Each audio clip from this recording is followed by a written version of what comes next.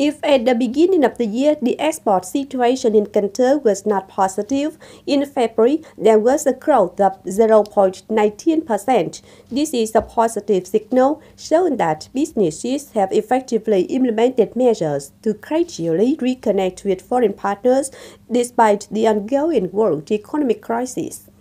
Rice exports in February have started to grow again. The output is estimated at over 141,000 tons, and the turnover is estimated at over 66 million USD, up 2.34% over the same period.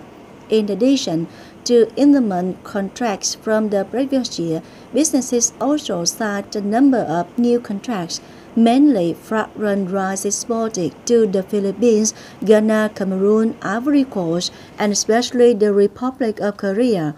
Similar to seafood, is also overcoming the obstacle of lack of raw materials.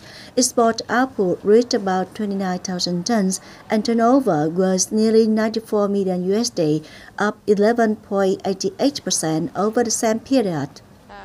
Earlier this year, the number of orders was high. Currently, Ngọc Quang Phát Company has signed 25,000 applications.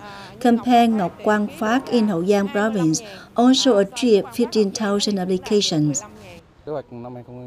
It is expected that in 2023, the company's sale will reach $35 million, ensuring exports as well as stabilizing the workforce, which is expected to increase by 20% compared to 2022.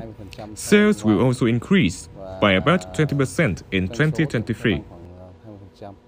Cần Thơ has 170 import-export enterprises, including 67 seafood enterprises.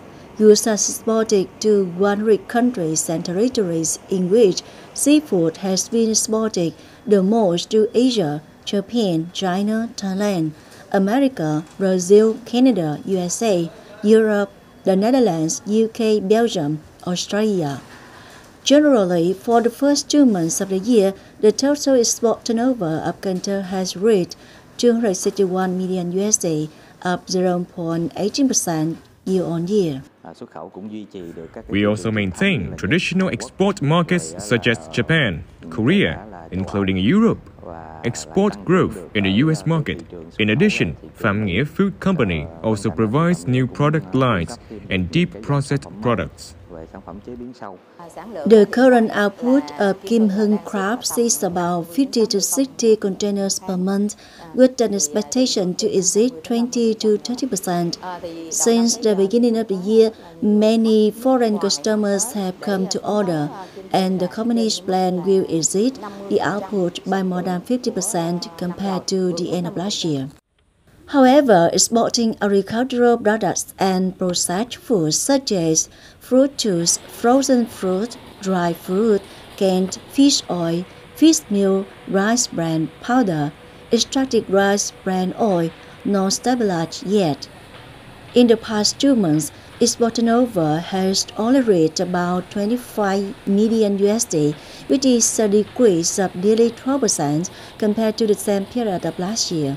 Therefore, it's required that businesses in this field need to make more efforts in seeking new partners and expanding the market.